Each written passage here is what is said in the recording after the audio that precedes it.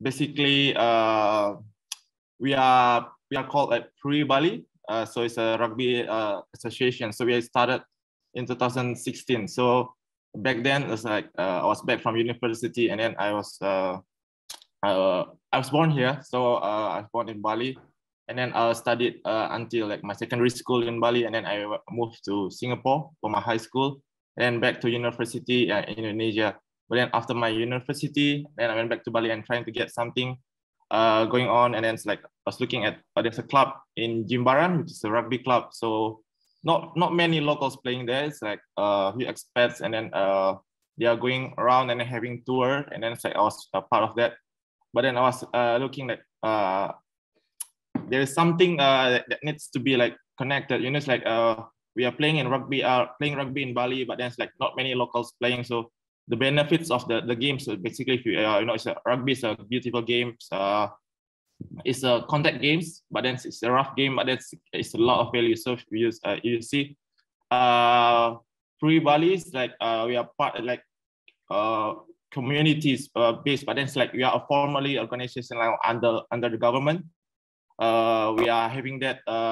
We are like pushing that since 2016. So we are officially government under the government back in 2018. So the group we are playing that Olympics, the National Olympics. So it's a national multi-event. So like all other sports also are playing, but rugby is being played there for the first time this year in Papua. If you see, Papua is like the easternmost of Indonesia. So we are representing Bali as a province, and then we have the girls teams playing, and then in the end, yeah, we got bronze. But then the story behind was it's like you can see like you see that there's in the presentation there's a group of locals who are already playing, and then they are starting to get. Now it's a time for us to actually spread the values that we actually the rugby has. There's a lot of opportunities, a lot of like you know, it's like for especially for girls that we believe in as a community, as a group of people who are loving the islands, who are born here, who are getting the opportunities out for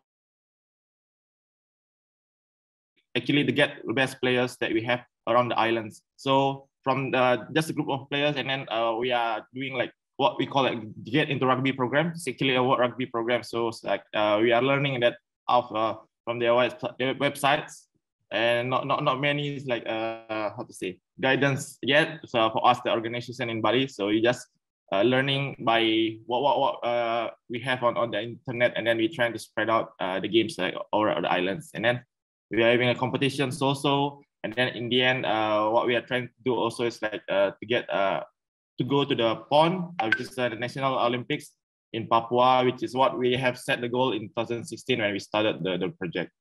So basically, why locals?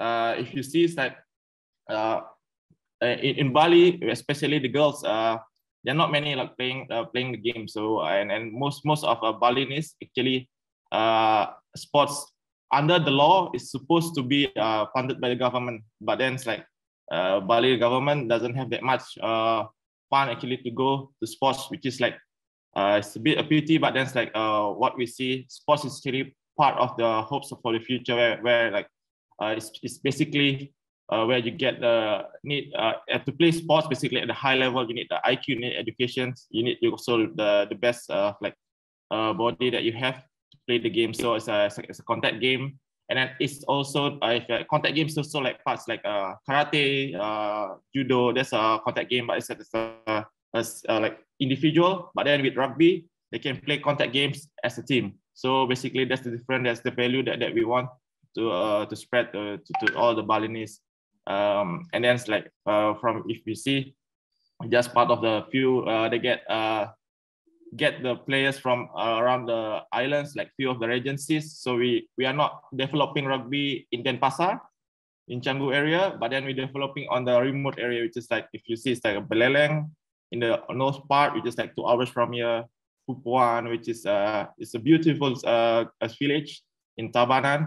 We are holding the competition last year, 2019 actually, a big competition there, and then we have like a sport tourism kind of thingy going on there. and then we are spreading out in Karangasem. So basically, that we are not spreading out to the capital. So we are spreading out like to the remote island, to the remote places, like which is like, and then we get those players interested, and then get them into our program, and then we are training them. We get them developing until to set our goals to play for the national championship.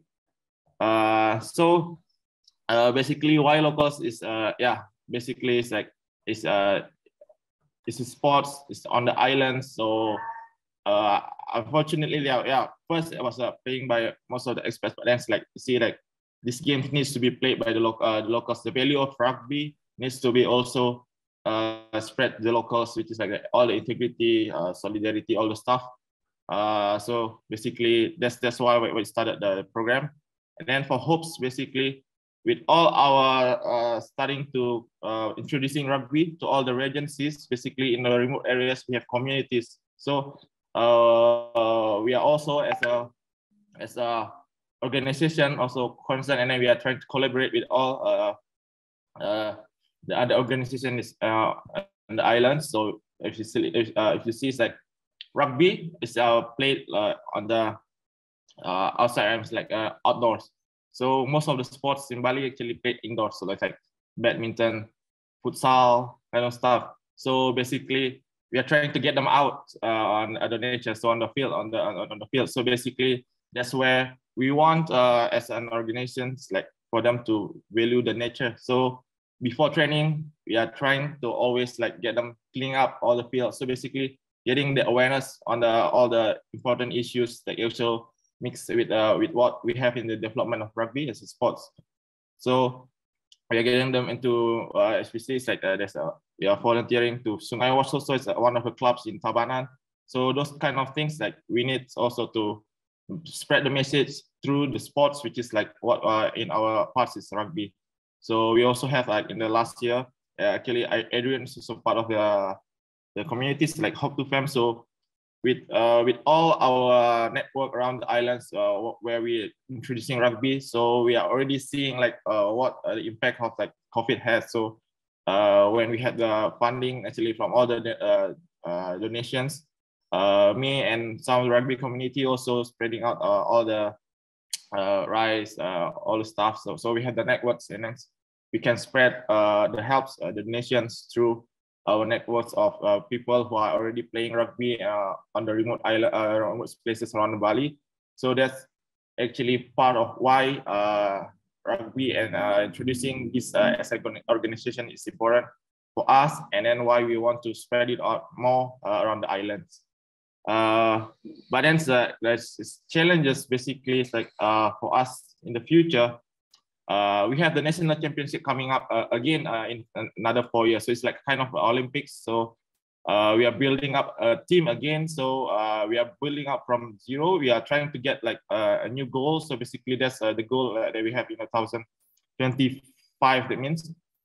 So we are trying to redo it, what we do in 2016, which is like having a group of locals who are volunteering, and then trying to get them like trained, and then spreading out the games again like from all the 5 regencies that we have. Now we want to spread out more to like Jembrana, to Bangli, and then for Kelungkung, and then also if it's the Buleleng, we have the western part. Now we want to go to the eastern part, maybe near the Tejakula or Gunung Agung, which is like it's quite challenging as a transport stuff, and then it's like time, and then but then it's like it's a volunteer stuff. So basically we want like to invite you guys, if you have like any idea of any help that you can come in, like and anything that you want to like we can talk. And then we have also social media and Instagram, which is like what I want to show a letter of what we're doing. So the next one is like I tried to get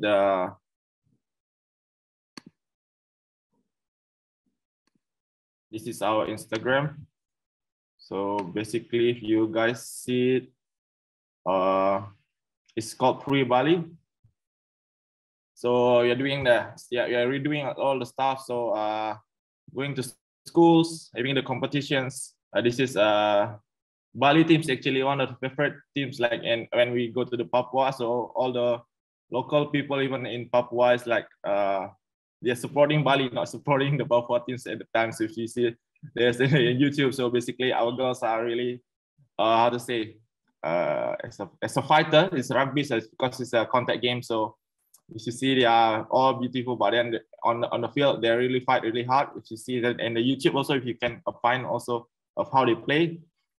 But then also we had them like this is one of our trainers, also part of the rugby teams that they're playing the national championship, getting to schools, introducing, and then it's like get them like how to say confidence up because they are just like maybe high school students, and then they are trying to be like a teacher trainer. So it's like those are all things that we want to spread out.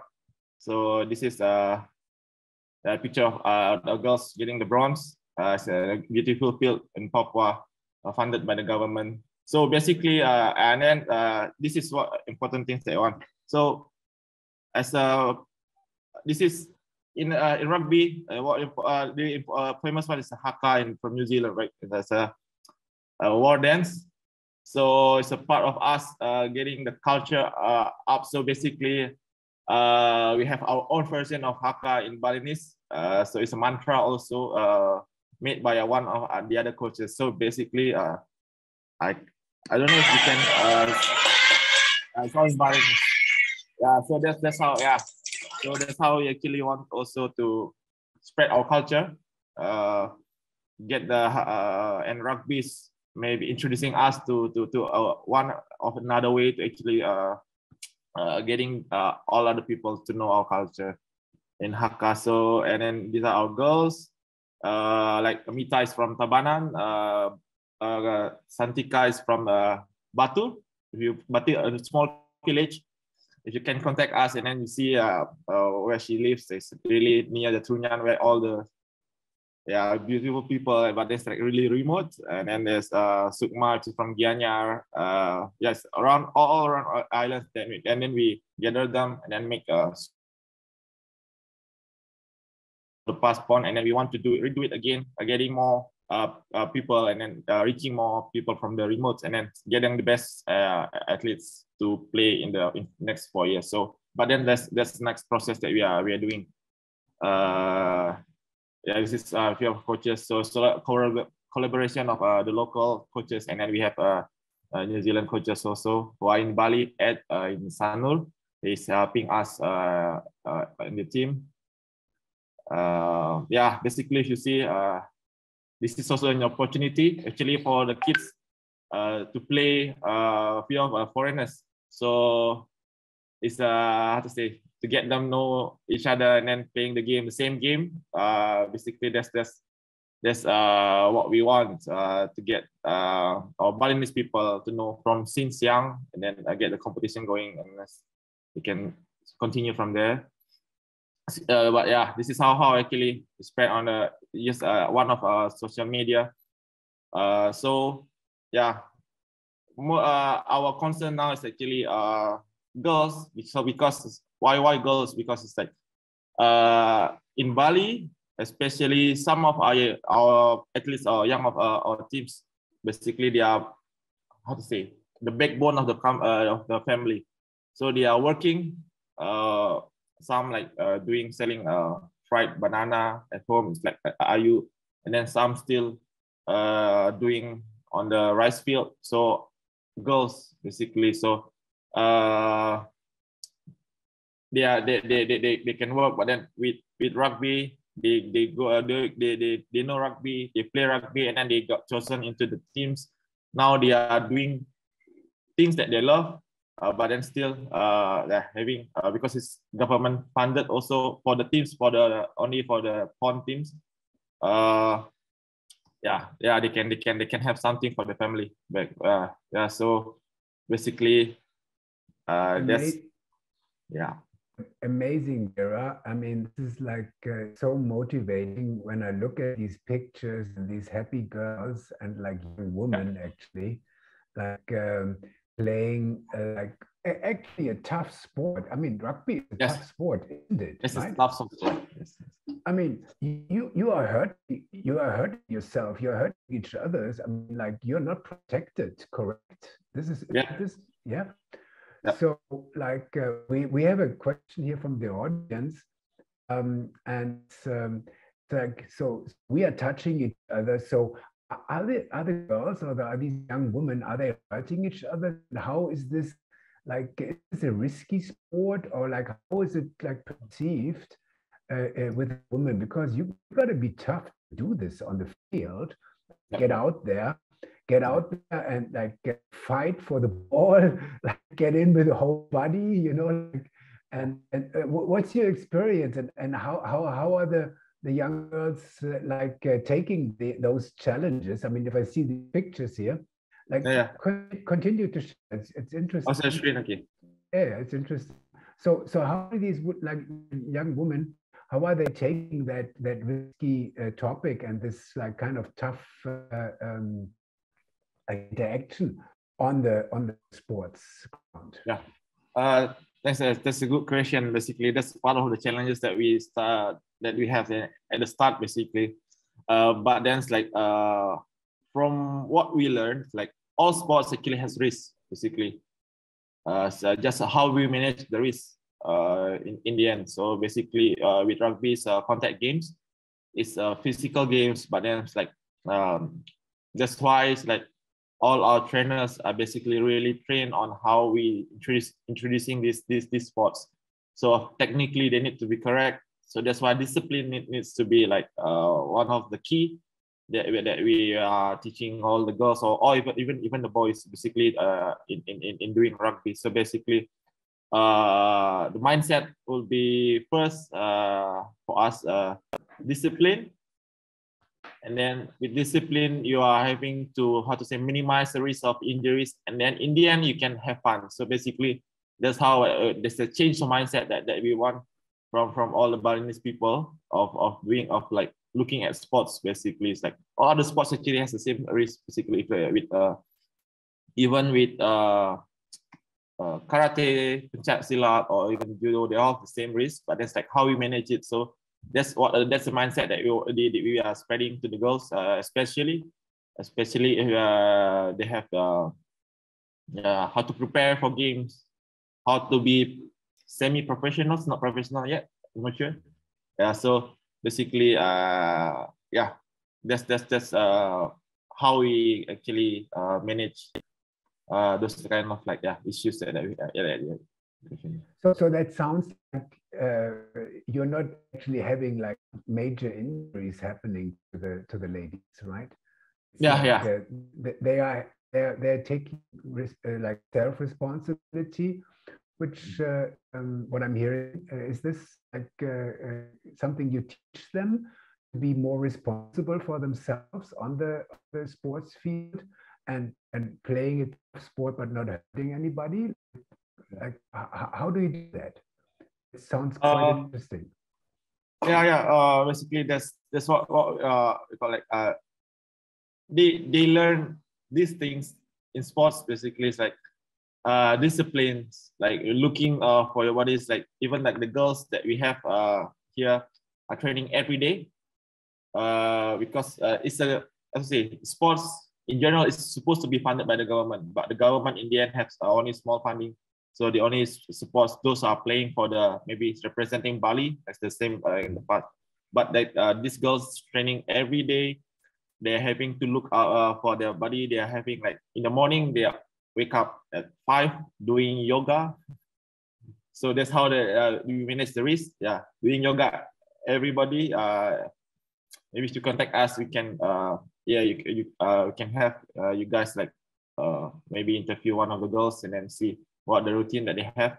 And then yoga, they are doing some stuff like warm up in the morning before they go to train to the field, which is like 20 minutes from our training center at 7. And then they're having routine, and then they're having to like see listen to their body. Like if they are need of a rest, they know when to stop, and then when to actually go against, like, yeah, those kind of things. They are learning it in sports. They are learning it in rugby, which is new for them, new experience for those girls who are actually some that not playing sports before. They just started when they knew rugby. So basically, it's the delight for us actually to get them that experience, and then yeah, in the end, they manage it well basically.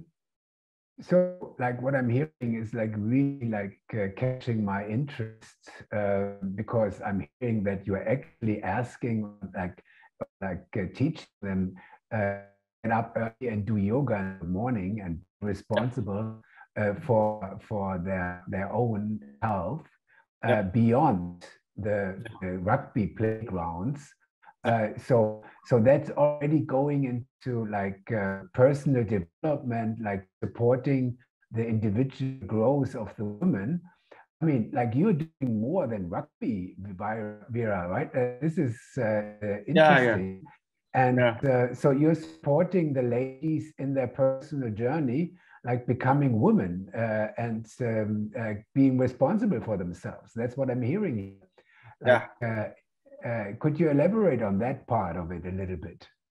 Yeah, basically rugby is that we can divide it into two. Like we have mass, how to say, promoting rugby, but then in the end, like our own goals will be like have a really good team of rugby players representing Bali. So there are two sides basically. One of the sides that we are talking now will be like the elite squad that we are building in the past year for the national championship. So on that part, personal journey, like from the mass promotion, which is like where we are spreading the games, having competition, select the best players, and then get them together into one team, and then doing it's a personal journey, it's a personal development for them.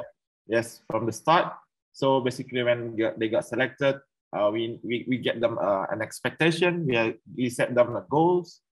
We're trying to teach them how to be like I say as a semi-professional athletes, in which us also like few of our coaches also is actually coaching sports, other sports, which is like we are collaborating with other sports. We are talking with experts. We are it's a long journey. Yeah, I mean, in the end, what we want is actually these girls. I'm hearing that that's a kind of community building already of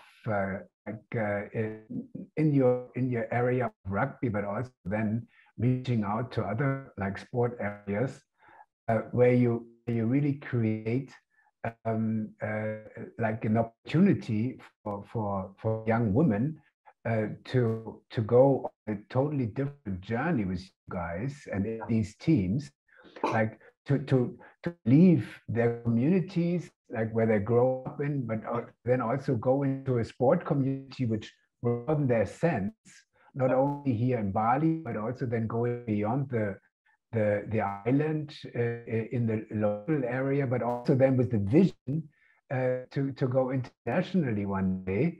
So that sounds really amazing, Wira. Like if I would now have like friends who have daughters, like how would I like have them contact you, like to be part, because this is an amazing initiative you're doing here.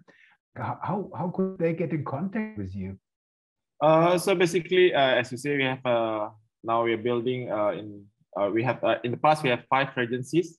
So in each regencies they should have a club. So basically training in the clubs, and then we have competition going. Next year we are planning of having provincial championship, provincial like Olympics. So rugby is also being played there. So getting into clubs in those areas, basically the nearest one will be like a great start actually.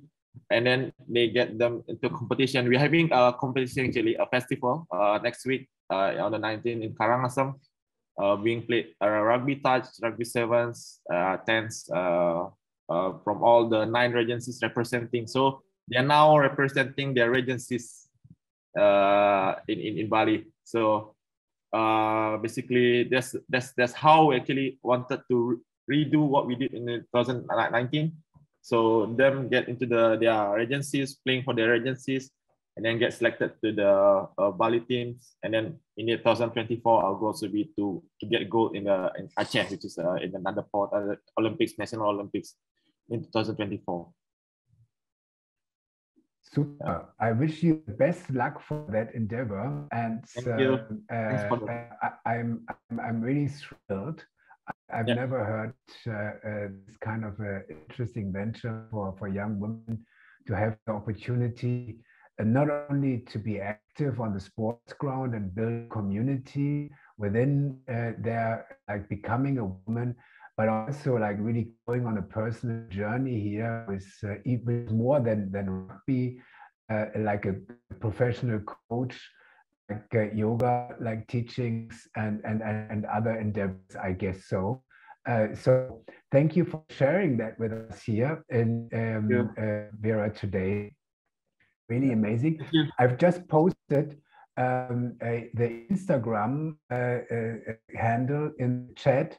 It's Puri_Bali on Instagram. So please follow these guys. I just did that here. We can increase the followers here. We have 1,546 followers. So if you go on your Instagram accounts and share that, so we will support the teams here and then stay in contact with Wira and his project. So thank you.